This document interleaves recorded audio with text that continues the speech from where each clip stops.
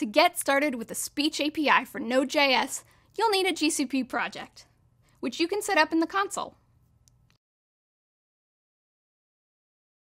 Enable the Speech API for that project. Then, create a service account and download the private key as JSON. You're going to use these credentials to access Google Cloud APIs, so keep this file secure and out of your code and public repos. To access the credentials securely from your project, go to the terminal and set an environment variable to the path of your service account. Now prepare your environment for Node.js development. Install the client library. If you use Cloud Shell in the console, you can skip this step since the required dependencies are already included. For this example, you will need some audio which contains speech to transcribe. There's a sample audio you can download linked in the notes below. Move your audio sample to the project in a resources folder and change the name of the file to make it generic for example purposes. Now you don't actually have to change the name of your file, but just remember to write it correctly when prompted to write the file name to the code. Make a new project file or open an existing file. Open the Google Cloud Client Library and the File System module. Start with an async function called main. Then instantiate a speech client. Provide the file name of the audio file you want to transcribe. Then use File System to read the local audio file and convert it to base64 encoding.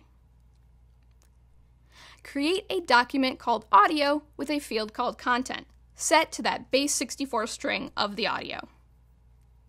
Provide some details about configuration in an object called config. You must include the type of encoding, the sample rate in hertz, and the language of the speech in the audio. But there are also optional fields. You can find out more about these fields in the API documentation link below.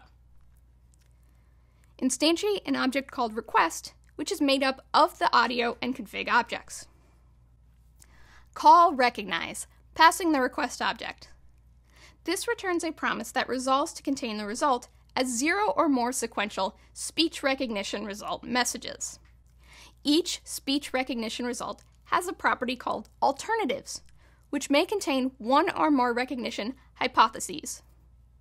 An alternative has 3 properties: transcript, confidence, and words. Transcript is a string representing the words that the user spoke. Confidence is a number between 0.0 and 1.0, where a higher number indicates an estimated greater likelihood that the recognized words are correct. Words is an array of word info objects.